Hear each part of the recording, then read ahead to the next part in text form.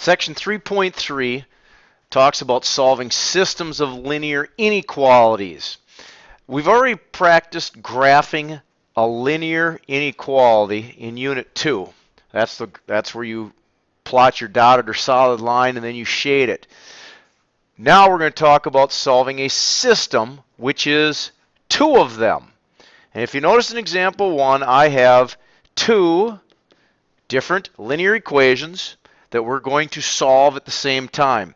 And basically it works just like we did in Unit 2. We're going to graph both of them on the same grid, and then we're going to talk about where the solution lies.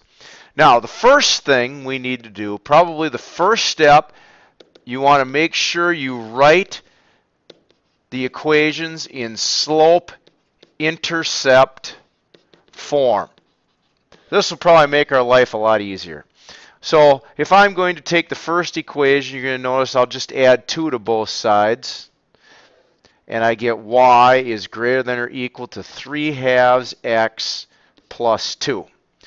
Now the second equation, there isn't a y value. So if we recall back from our Unit 2 lessons, an equation that has x equals is a vertical line.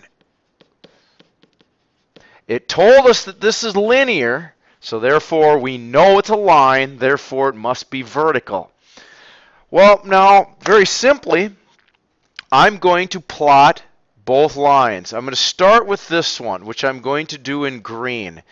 It says y is greater than or equal to 3/2 x plus 2. 2 is the y-intercept value, and my slope is 3/2. So I'm going to rise 3 and go over 2, and up 3 and over 2. And my line goes pretty much through those points. And I check to see that it's greater than or equal to, so I know it is a solid line. So I'm going to draw a solid line right through my graph. Now the next part is the shading. And as I mentioned in Unit 2, I notice that the point 0, 0, which I'm going to put a little dot right here, a little x, 0, 0 is not on the line, so I'm going to put 0, 0 into the equation, and basically I end up with 0 is greater than or equal to 2. Is that a true statement? Well, no, it's not.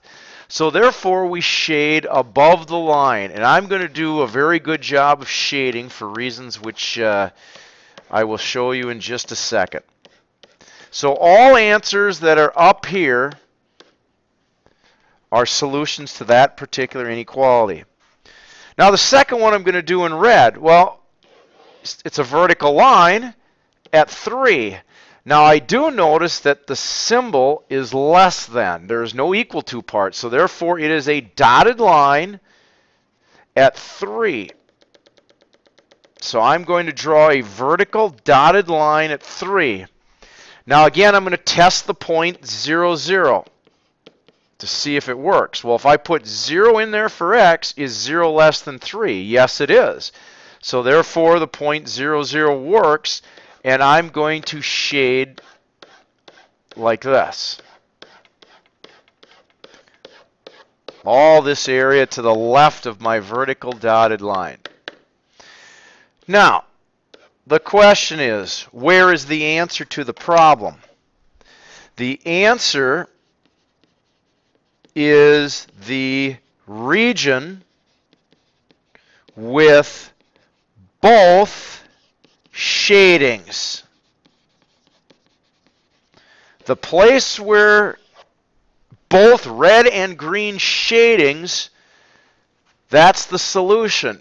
So I'm going to draw that in blue. It's a dotted line there, and then it's a solid line here, and everything up here inside that blue region, that is the answer to my system of equations.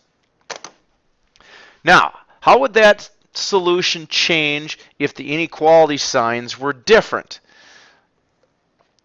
Well, the shading would end up in a different area. So let's say instead of greater than or equal to, this one was less than or equal to. So I'm going to cross that out, and less than or equal to.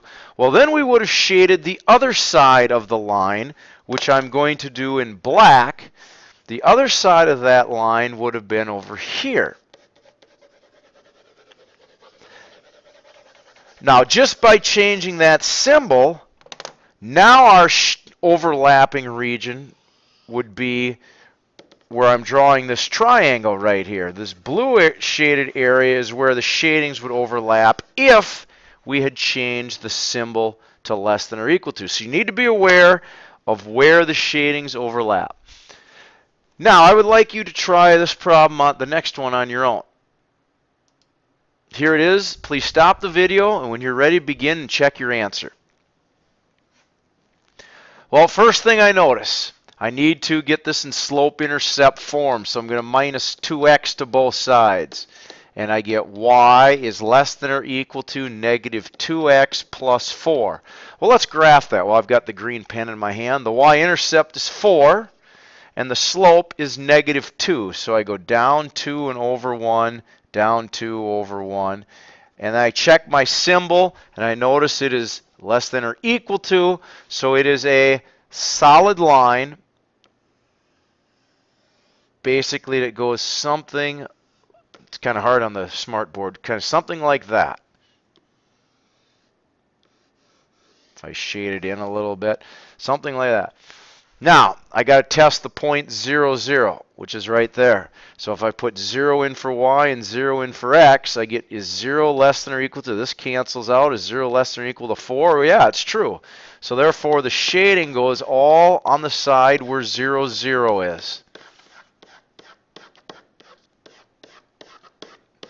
It really helps if you do these with a couple of different colors, so it's much easier to see where your shadings are and where your final answer is.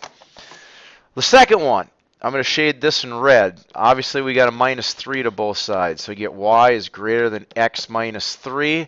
So my y-intercept is at negative 3, and my slope is 1. So I go over 1 and up 1, over 1, up 1. And I notice that my symbol is only greater than, so therefore it is a dotted line. Something like that. Now I test my point 0, 0, and I get is 0 greater than negative 3? Well, yes, it is. So therefore the side 0, 0 works again, which would be this area right here, all where 0, 0 is. Therefore, the final answer to this problem is the area where the shadings overlap. Well, that would be from this line, this solid line right there, to where they intersect, which is this dotted area here, and everything in between. So all this area in blue would be my final answer, because that is where the shadings intersect. And that wraps up section 3.3. If you have further questions, please make sure that you ask during class.